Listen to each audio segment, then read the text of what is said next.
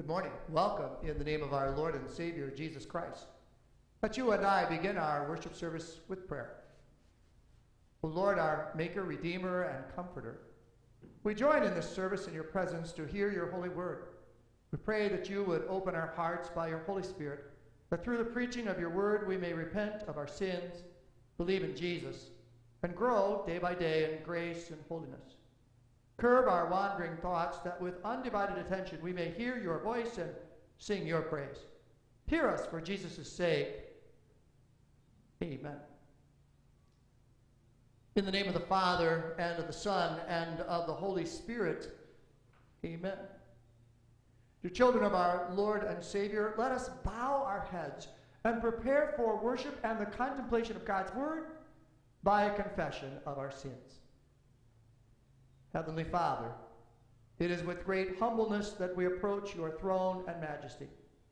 We know that we are unworthy before you, for we know that by nature we are sinful in thought, word, and deed. We confess our numerous sins, that we have failed to do what you command, and that we have continued to do what you forbid. But we know your love for us in our Savior Jesus. You sent him to be the atoning sacrifice for our sins. For his name's sake, we confess our deep sorrow for disobedience and appeal to your grace and mercy for your forgiveness. It is in and through your love that we can confess, and it is because of your tender care and compassion that we humble ourselves and seek your forgiveness, your gift of redemption, and the faith to know that in Jesus, salvation is ours. Dear friends, please know the grace and mercy of God. Know how he has sent his Son to be our Redeemer, to purchase and win for us forgiveness, and with forgiveness that precious gift of eternal life and salvation. We hear the urgent plea of Jesus on the cross, words for all of us. Father, forgive them, for they do not know what they are doing. And because of the victory of Jesus from the grave, we also hear the words Jesus spoke to the paralytic as belonging to us. Your sins have been forgiven. Go then in the peace of Jesus, knowing that by grace through faith you are counted as reconciled before the Lord our God. Peace be with you. Amen. We join together in the prayer of the day. Father of lights, every good and perfect gift comes from you. Inspire us to think those things that are true and long for those things that are good, that we may always make our petitions according to your gracious will. We pray this through your Son, Jesus Christ our Lord, who lives and reigns with you in the Holy Spirit, one God, now and forever. Amen. And hear now the word of our God as found for us in the scriptures. We're using the Evangelical Heritage Version, and please note this is Resurrection 6, also known as Easter 6. Our first lesson, our historical lesson, is found recorded for us in the book of Acts, Acts chapter 17, verses 22 through 31. Here's Paul in the Areopagus, Paul talking to people about the Lord. Then Paul stood up in front of the council of the Areopagus and said, Men of Athens, I see that you are very religious in every way. For as I was walking around and carefully observing your objects of worship, I even found an altar on which had been inscribed, To an Unknown God. Now, what you worship as unknown, this is what I'm going to proclaim to you. The God who made the world and everything in it is the Lord of heaven and earth, and does not live in temples made with hands. Neither is he served by human hands as if he needed anything, since he himself gives all people life and breath and everything they have. From one man he made every nation of mankind to live over the entire face of the earth. He determined to appoint times and the boundaries where they would live. He did this so they would seek God and perhaps reach out for him and find him, though he is not far from each one of us. For in him we live and move and have our being. As some of your own poets have said, indeed, we are also his offspring. Therefore, since we are God's offspring, we should not think that the divine being is like gold or silver or stone, an image formed by human skill and planning. Although God overlooked the times of ignorance, he is now commanding all people everywhere to repent, because he has set a day on which he is going to judge the world in righteousness by the man he has appointed. He provided proof of this to everyone by raising him from the dead. Here ends our lesson. Let's then turn our attention to our psalm lesson for today. Our psalm lesson is Psalm 66. Shout with joy to God, all the earth. Sing the glory of his name. Make his praise glorious. Praise our God, O peoples. Let the sound of his praise be heard. He has preserved our lives and kept our feet from slipping. Come and listen, all you who fear God. Let me tell you what he has done for me. If I had cherished sin in my heart, the Lord would not have listened. But God has surely listened and heard my voice in prayer. Here ends our psalm lesson. Our next lesson is our epistle lesson. That epistle lesson is found recorded for us in 1 Peter chapter 3, verse 15 through 22. Do note this text, or a portion of this text, will serve as the basis for our sermon. But regard the Lord, the Christ, as holy in your hearts. Always be prepared to give an answer to everyone who asks you to give a reason for the hope that is in you. But speak with gentleness and respect, while maintaining a clear conscience, so that those who attack your good way of life in Christ may be put to shame because they slandered you as evildoers. Indeed, it is better, if it is God's will, to suffer for doing good than for doing evil, because Christ also suffered once for sins in our place, the righteous for the unrighteous, to bring you to God. He was put to death in flesh, but was made alive in spirit, in which he also went and made an announcement to the spirits in prison. These spirits disobeyed long ago, when God's patience was waiting in the days of Noah while the ark was being built. In this ark, a few, that is, 8 souls, were saved by water. And corresponding to that, baptism now saves you, not the removal of dirt from the body, but the guarantee of a good conscience before God through the resurrection of Jesus Christ. He went to heaven and is at the right hand of God, with angels, authorities, and powers made subject to him. Here ends our epistle lesson. Alleluia, alleluia, Christ is risen. He is risen indeed, alleluia. If anyone loves me, he will obey my teaching. My Father will love him, and we will come to him and make our home with him. Alleluia. Our gospel lesson for this 6th Sunday of Easter is found recorded for us in John chapter 14, verses 15 through 21. Jesus' encouragement to hold on to him. If you love me, hold on to my commands. I will ask the Father, and he will give you another counselor to be with you forever. He is the Spirit of truth, whom the world cannot receive because it does not see him or know him. You know him because he stays with you and will be in you. I will not leave you as orphans. I am coming to you. In a little while the world will see me no longer, but you will see me. Because I live, you also will live. In that day you will know that I am in my Father, and you in me, and I in you. The one who has my commands and holds on to them is the one who loves me. And the one who loves me will be loved by my Father. I too will love him and show myself to him. Here ends our scripture lesson. Let's you and I join together and confess our common faith using the words of the Apostles' Creed.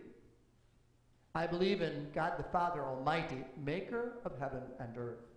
I believe in Jesus Christ, his only Son, our Lord, who was conceived by the Holy Spirit, born of the Virgin Mary, suffered under Pontius Pilate, was crucified, died, and was buried. He descended into hell. The third day he rose again from the dead. He ascended into heaven and is seated at the right hand of God the Father Almighty. From there he will come to judge the living and the dead. I believe in the Holy Spirit, the holy Christian church, the communion of saints, the forgiveness of sins, the resurrection of the body, and the life everlasting. Amen. Let's then turn our attention to our sermon for this day. Our sermon is found recorded for us in 1 Peter chapter 3, verse 15b. Always be prepared to give an answer to everyone who asks you to give a reason for the hope that is in you. Thus far, God's word lets you and I continue with prayer. Well, gracious Father, how awesome and wonderful it is to hear the marvel and wonder of your Son, Jesus Christ. Help us to grasp that he is the heart and core of everything we are. Help us to remember, dear Lord, it's not about us, it's about your Son, Jesus Christ. And help us to know, dear Lord, that hope that you have given in the Christ, the Son of God. These things we ask in his name. Amen. There is an old evangelism program of our synod that was designed to get the evangelism prospect into thinking about eternity. That evangelism program did that by asking the question, if you were to die tonight, where would you be? And then following hard on that question was the next question, if you were to die tonight and God said, why should I let you into heaven, what would you say? I always thought those questions were very good. I thought that because they were designed to make a person think about the way of getting to heaven. They were also designed to give the evangelist an opportunity to make a good law and gospel presentation and to focus on the right answers to those questions. Do you know what the right answers are? That's one of the things I try to instill in my confirmands each and every year. If you would go down to our confirmation classroom, you would find a list of 10 questions there that are posted on the wall. It's my endeavor to make sure that each and every confirmand can answer those questions properly. Those three last questions, there are three last questions. Those three last questions ask this: are you going to heaven? Why? How can you be sure? Now, dear people, the answer to those questions is a matter of life and death, eternal life and death. No doubt, those questions are the ones we want the right answers to.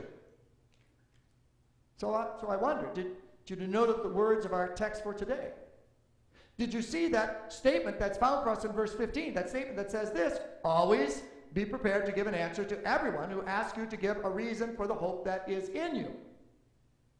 So what would you say if somebody asked you the question, why should God let you into his heaven? And how would you answer those last three questions found in my confirmation room? Are you going to heaven? Why? How can you be sure? Do you know what the right answers are? We will contemplate the right answer as we consider our text under this theme, prepared to answer. Now what a great statement is found in our text. Even though it is a statement, do note that that statement calls for an answer, or the fact that you are to give an answer. Once again, our verse says, always be prepared to give an answer to everyone who asks you to give a reason for the hope that is in you. Now please note the important aspects of this statement. The statement is calling for you to have knowledge. It does that when it simply says to you, always be prepared. Be ready. Have at your fingertips and know in your mind the thing that is going to be asked of you. It doesn't mean that you have to know everything there is to know, but rather that you know the answer to the question you are going to be asked. In this case, it tells you what that question is. So, what is that question? What is the reason for the hope that you have? Our text says it this way, that you give the reason for the hope that you have. Now, dear people, there's a statement that really gives pause for thought. First of all, it takes you and talks to you about your hope. Now, in our lives, we always have some sort of hopes and dreams. The young girl dreams of finding that illusionary white knight who will rescue her and make her world a happy ever after place. The young man might have dreams of success in business and all the money he could ever want. We have hopes for our children. We always seem to envision them perfect in every way and totally successful in whatever they want to do. Such are the dreams and the hopes that we might have in this world. Yet the hope which the Apostle Peter is addressing us with is much more than just a worldly thing.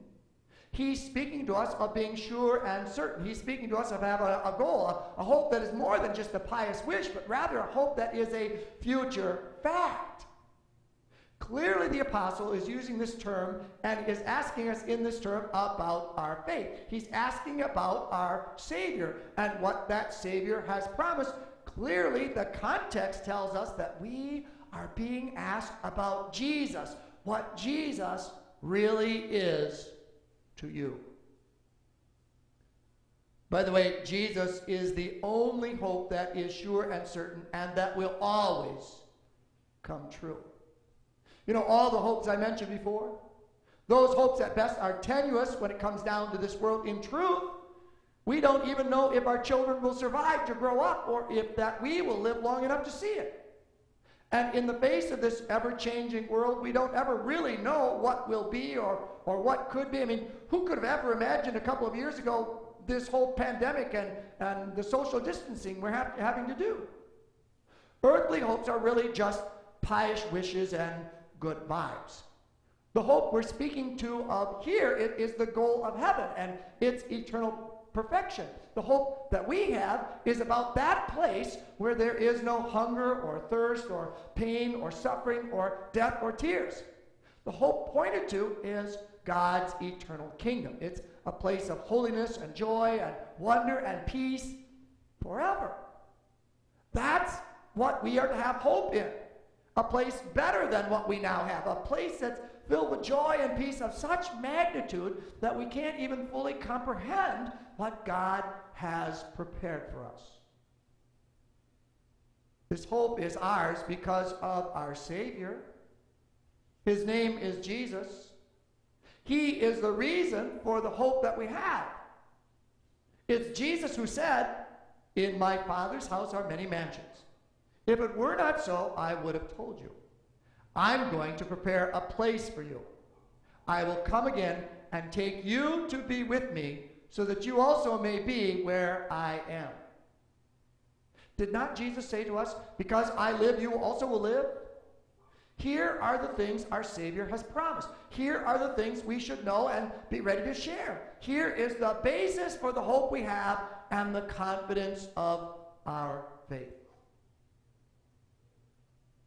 But all too often, we silly and wretched creatures lost in sin and trespass, we forget the reason for the hope that we have.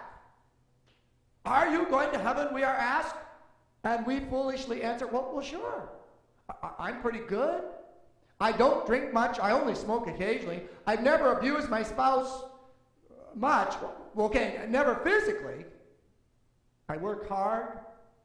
I like church, and when I go, I sing loud. You know, I'm on several committees.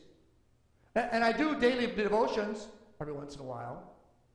My offerings are generous. Well, I think they are. I'm doing my best, and I'm not as bad as my neighbor is.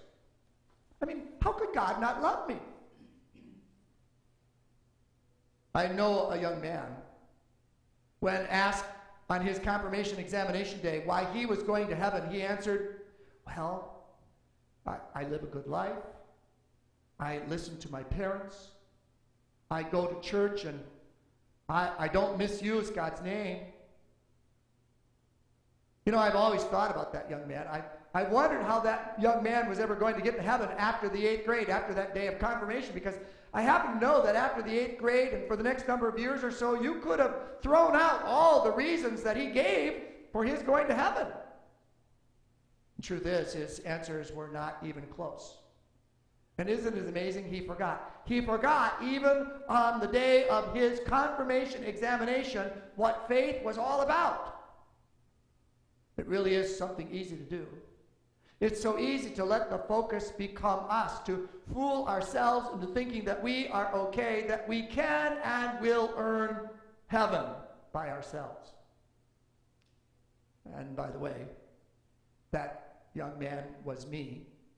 And I give thanks to God for keeping at me, for not giving up on me as I was lost in trespass and sin, and finally for leading me to truly grasp the eternal life and salvation that's found in Jesus. Because it isn't about us. This hope that we have, it's about Jesus. That's why we find in our epistle reading God's answer to the question. God tells us the reason for the hope that we have.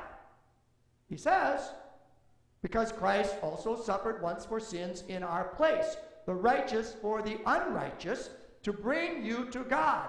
He was put to death in flesh, but was made alive in spirit. Now, I don't see anywhere in that answer anything about you or me or about getting it done or about what we do or what we accomplish for heaven's sake. In actuality, the only reference to us is the unrighteous. But here's God's reason. Here is where God tells us the source of our hope. Jesus Christ, our God and Lord, has made all the wonder and joy of God's eternal kingdom ours. And note what it says. Because Christ also suffered once for sins in our place. It was Jesus who paid the price for our sin. Jesus offered himself on the cross, suffered on that cross the wrath and hatred of God the Father against all sin, and made atonement for our wrongs. That was the point of Jesus' words on the cross. My God, why have you forsaken me? And later on, Jesus will cry out, it is finished.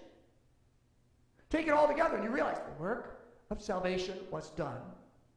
Sin has been paid for. God's anger is appeased. The righteous one, Jesus, did this for the unrighteous, namely for you and me.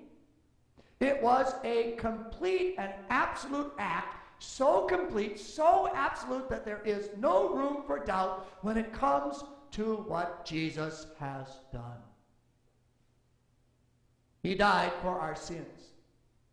He did that, as our text says, to bring you to God. That you is plural. That you refers to the whole world, for everyone who is accounted before God by the law as unrighteous. That you is about us. God's Son gave his life for us. And if you want, make that more personal. God's Son gave his life for me. God's Son gave his life for every one of you. Yes, he gave his life for Terry and Dave and Crystal and Vicky and Jim and Bill and Ken and every one of you listening or reading this. Jesus died to bring you to God, to open the gates of heaven and give you the promise of eternal life and salvation. Jesus has done this. And there is no doubt. There is no doubt because of that last part of our verse. He was put to death in flesh, but made alive in spirit.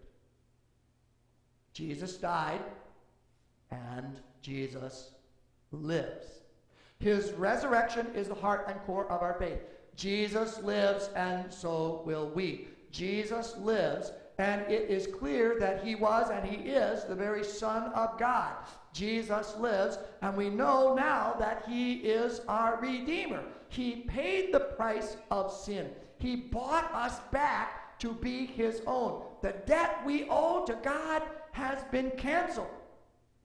Yes, with humble hearts, we can look to Jesus and simply say, my God and my Lord, my Savior. He lives, and because he lives, we have been promised and given eternal life. As you heard our complete reading earlier, you know that reading in Peter mentions the wonder of baptism. Now, a part of baptism is that we show our confidence and faith in what Jesus has done. Jesus has given us baptism as an assurance of his promises. Baptism is not us showing God our obedience. It is God showing us his grace and mercy, his ability to save despite ourselves. Baptism is based on the work and promises of Jesus, and it's a very sure and certain thing. That's why this short section of baptism ends with the words, baptism now saves you, not the removal of dirt from the body, but the guarantee of a good conscience before God through the resurrection of Jesus Christ. He went to heaven and is at the right hand of God with angels, authorities, and powers made subject to him. The power of baptism is found in the power and promises of Jesus and not in what we do. And so it is in all of our faith. We are saved because of what Jesus has done. He died for us. He has brought us to God. He has been declared God and Lord of all. He has gone into heaven and is at God's right hand. He lives and rules, yes, lives and rules for our good and our eternal salvation. Now, of course, there are some that would then say, Jesus lives, therefore we must do this and this and this. And to that I say, no. Jesus lives. Because he lives, he has given the gift of eternal life and salvation. I am his child and heir of heaven. I don't have to do anything. Jesus has done it all. And yet it's also true that Jesus will lead me to a life that hears and follows his word, not because I have to, but because I want to. He has changed me. He has made me a new person filled with a hatred of sin and a desire to please God. He has given me the hope of eternal life and heaven, sure and certain, based on his redeeming sacrifice. He is the reason for this hope and nothing else. Do you know why heaven is your home? Do you know the reason for the hope that you have? The reason is Jesus and his victory. Amen. The peace of God which surpasses all understanding, keep your hearts and minds through faith in our Lord and Savior, Jesus Christ. Amen. I invite you then to join together in prayer. O merciful God, again, what a joy it is to hear this message of Jesus Christ, this wonderful gospel truth of our eternal life and salvation. And I think, dear Lord, the most important thing for us to hear is that it's not about us. It's not about what we do or what we accomplish. It's about what Jesus has done. That's the whole point of Easter and the celebration that's here. Jesus Christ rose from the dead. And in that resurrection, we have the revelation that he is your Son, he is our Redeemer, and that because he lives, we also will live. Thus, because of Jesus, we have the gift of eternal life and salvation. Because of Jesus, our sins are forgiven, and we are counted before you as righteous and holy. Dear Jesus, thank you for this great sacrifice. Thank you for joyfully and willingly going to the cross to die for us. And thank you that you and your Father have sent the Holy Spirit into our lives to work in us through the gospel and word and sacrament. The Holy Spirit calls us to faith. The Holy Spirit gives us that trust and confidence that we need so that we can truly know the hope that we have. That in Jesus, heaven is ours. That in Jesus, we're going there because of what he has done and accomplished. Continue to be our guide and hope. Continue to lead us through your holy word. Continue to help us grasp the importance of church and gathering together to give you worship and praise and glory and honor. Continue to help us grasp, dear Lord, that church has been given, that we might gather to be fed with your holy word and to be nurtured with this gospel truth of Jesus Christ as Lord and Savior. We pray, dear Lord, that you would send your Holy Spirit, that all churches proclaim the pure gospel, proclaim the message of Jesus Christ as God and Lord, as our Savior from sin. We come to you, dear Lord, and also ask that you would be with all those who are sick and ailing, who are struggling in any way. We ask that you would be with them and watch over them. We ask that you would remind them that you are their God and that you will never give them more than they can bear, that you, dear Lord, will watch over them and you will make all things serve for their eternal good and salvation. We come to you humbly, dear Jesus, asking you these things in the name of your Son, he who taught us to pray, Our Father, who art in heaven, hallowed be thy name.